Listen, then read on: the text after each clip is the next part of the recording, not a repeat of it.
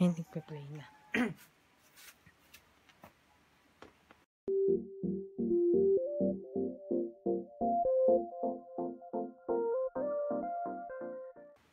Hi guys! Welcome back to my YouTube channel, and for today's video, magdi-DIY tayo ulit ng costume. So, yung napili kong costume na gagayahin natin is yung sinuot ng costume ni Lisa Manoban of Blackpink. And alam naman natin, ang Blackpink ay napaka-super talented nilang girl group. Itong ginaya kong costume ni Lisa is yung sinuot niyang white na crop top sa music video nilang Ice Cream with Selena Gomez. So, kung di nyo pa napapanood, nasa description yung link. Ano pang hinihintay natin? Simulan na natin gumawa ng costume ni Lisa Manoban. Let's go! Heto yung mga materials na kailangan natin para sa gagawin nating costume ni Lisa. O-ring para sa design ng crop top. And meron din L-shape na design para sa pang-adjust natin sa strap later. Strap para sa design ng gagawin natin, scissor for cutting, tailors chalk for marking, ruler for measuring,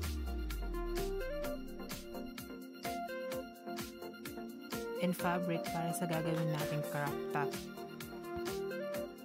At dahil nga pandemic guys, and hindi tayo masyadong nakakalabas at nakakapunta ng bayan, limited lang yung mga materials natin.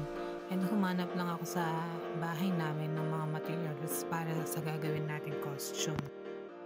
First, magkakat tayo ng square shape sa fabric natin.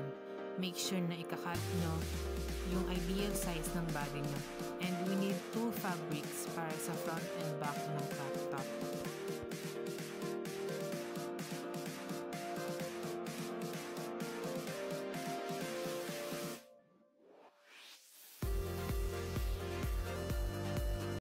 After natin makat yung fabric, we need to find the center and i-mark natin yung ideal size ng body natin.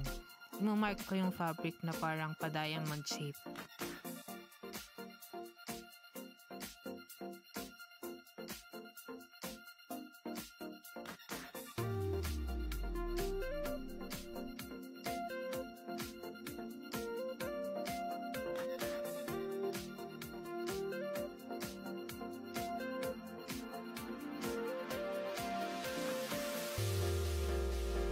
After natin ma-mark yung fabrics, pagpapatungin natin yung dalawang fabrics and gagamit tayo ng mga pin para hindi ma-detach yung dalawang fabric pag gugupitin na natin ito.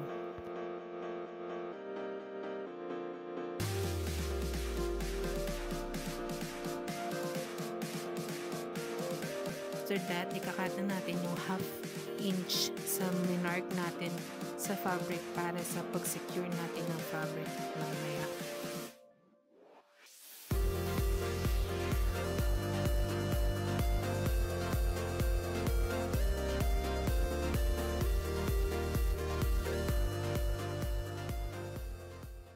Natin mag-cut using sewing machine, i-fold natin yung fabric or yung sobrang fabric twice para ma-secure yung fabric natin.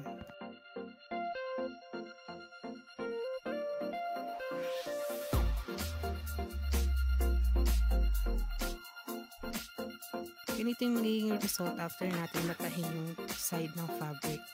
And kinat ko din yung isang fabric into 2 para sa paglalagyan natin ng zipper. After natin malagyan ng zipper yung pang front natin, gumawa na din ako ng strap natin para sa crop top. And after that, ilalagay na natin yung mga design and yung mga o-ring sa fabric gaya ng ginagaya natin costume.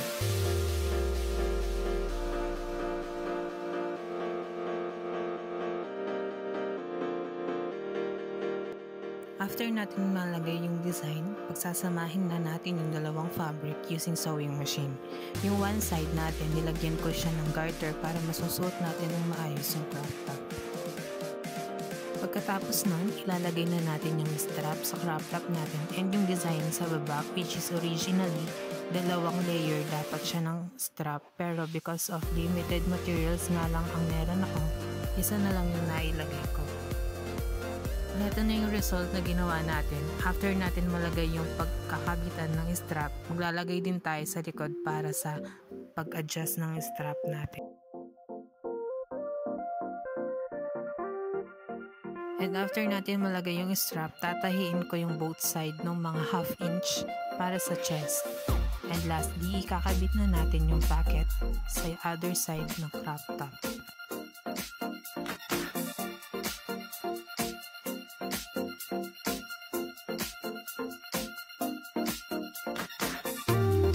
So, eto na yung finished product natin.